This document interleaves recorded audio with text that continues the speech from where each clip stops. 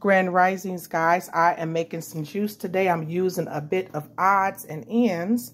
You know what that is when you buy like a whole bunch of fresh fruits and vegetables, and then you have like just odds and ends left over. It starts going bad, right?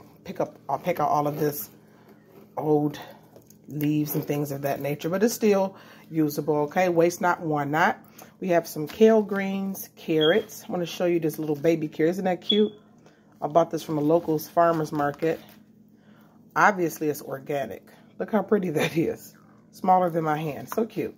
This one is cute too. A nice little odd shape there. Okay. All right, very beautiful. And then we also have some of this Mackinac blend. This is organic spinach and kale. Some more kale, more greenery.